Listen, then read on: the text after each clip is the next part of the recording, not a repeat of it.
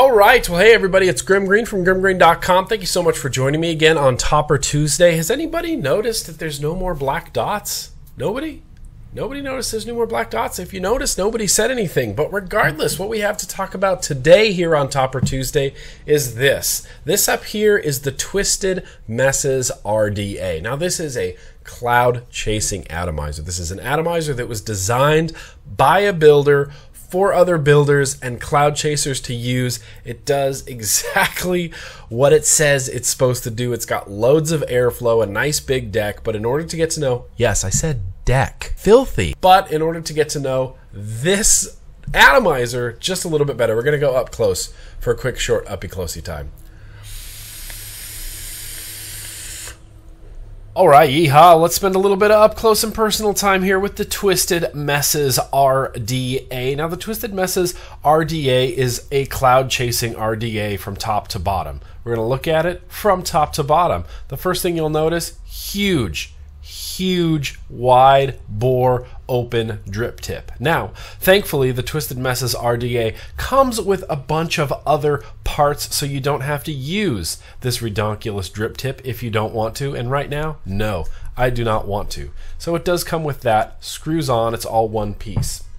Thankfully, it does come with a different top cap, and you can use a slightly smaller, and I mean slightly, I mean very slightly smaller Delrin drip tip on there. If you don't like that, you can take this Delrin drip tip off. See that big open space right there? You can use this. You can use this little adapter right there and use the drip tip of your choice. In this case, it's the Dot Mod drip tip. Now that is much more reasonable than this, in my opinion. Although it doesn't look like much, it does make a really big difference. So you'll notice that this definitely screws off. There's nothing internal. There's no internal airflow. There's no internal anything that could possibly mess up your coils or your build that you have in there. This is the airflow adjustment ring. And 10 times out of 10, juice gets in there. Juice gets in between these two parts, and that will always annoy me. But there's the airflow wide open. You can close it down to 2 little holes like that, or you can close it down to 1 little hole like that if you're feeling it.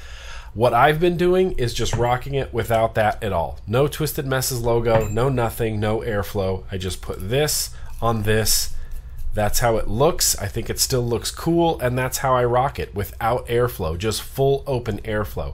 Because the build on here is quite the warm build.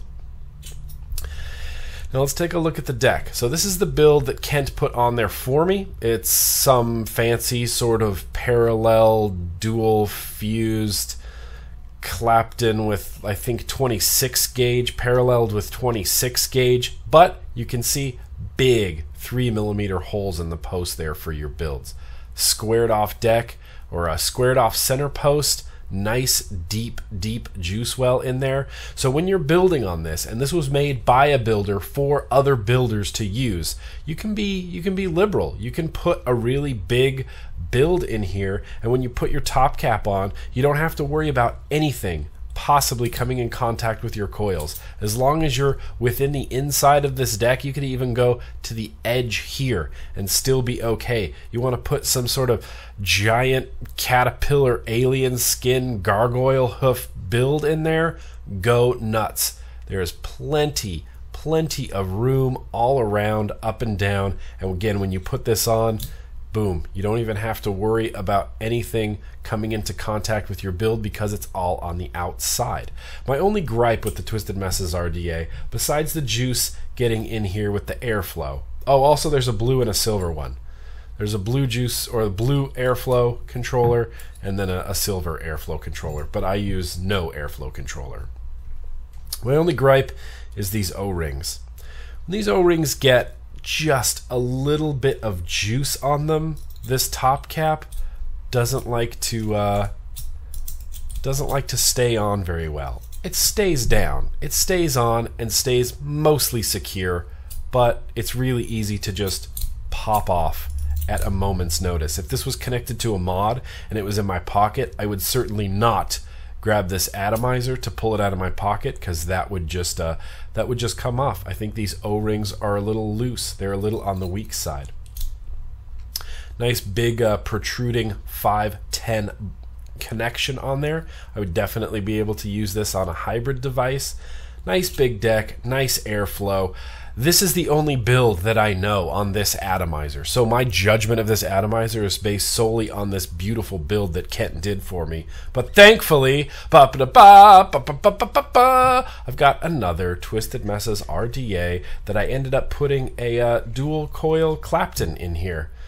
Came out to right around 0.19 ohms, and so yes, I've been able to build on this deck. These big post holes are meant for big builds. If you're gonna build like a dual 29 gauge in there, you might run into some problems. These meant for big builds, big wires. Like I said, this is a building atomizer. This is a cloud chasing atomizer. This isn't a dual coil 29 gauge Canthal atomizer. If you have thin wires, you might have issues with those. So that's the Twisted Messes, top to bottom.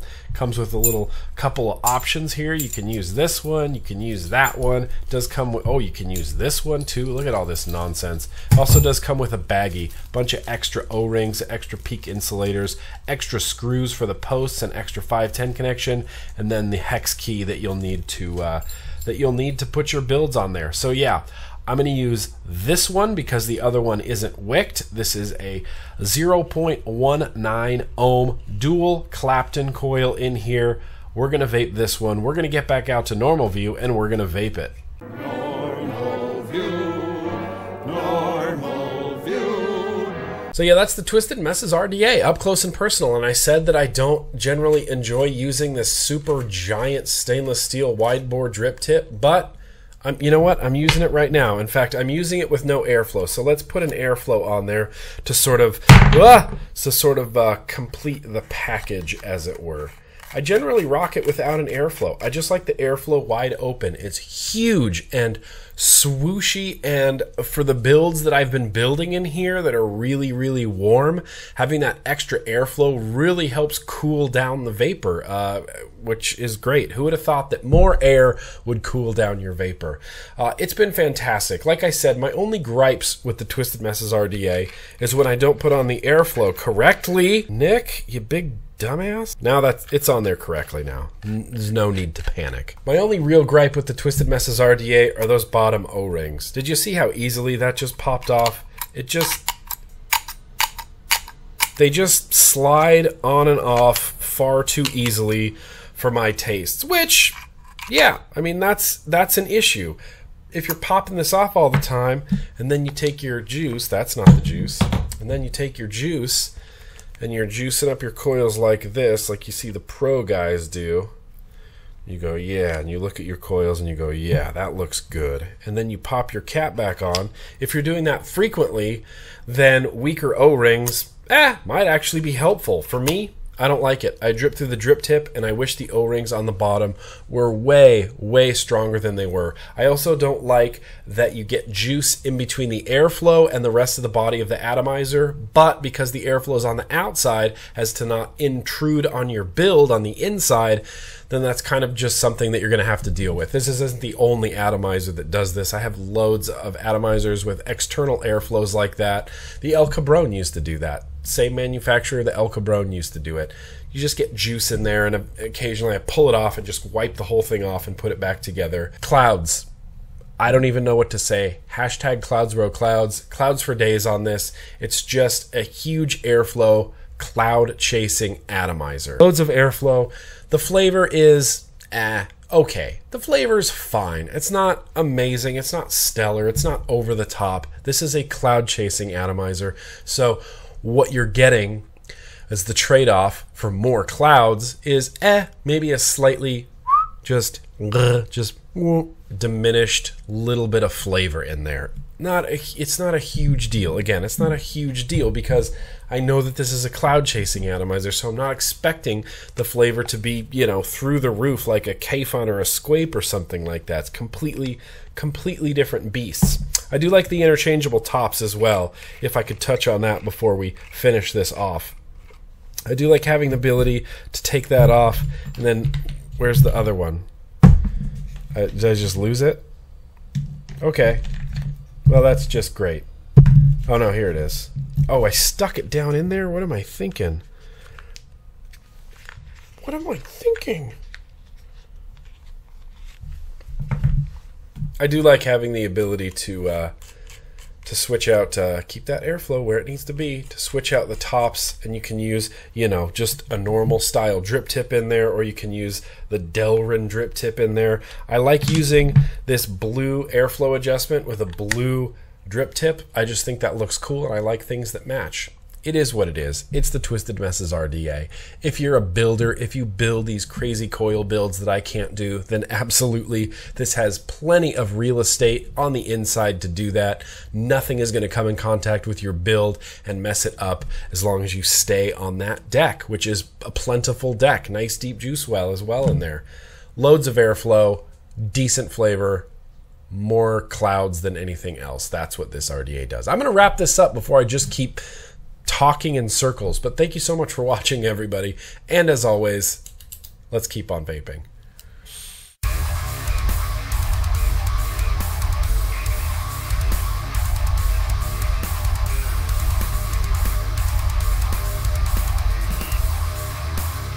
That's enough.